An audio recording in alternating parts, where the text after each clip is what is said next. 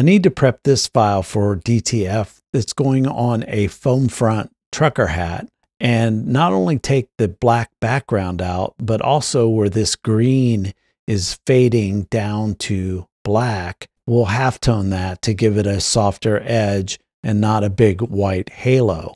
So I'll make a copy of the art and then convert it to a smart object and double click. We're going to switch the mode to grayscale and bring out the levels control. Now here, I'm just going to pull the black in a little bit, and then I'm going to really compress this to about right here. So the white here is going to preserve almost everything in the file except for these grays you see here and around the perimeter. There's a little up in here. Now switch to bitmap, halftone screen, 3026 line, close and save that. Select that whole layer and copy, hide this layer.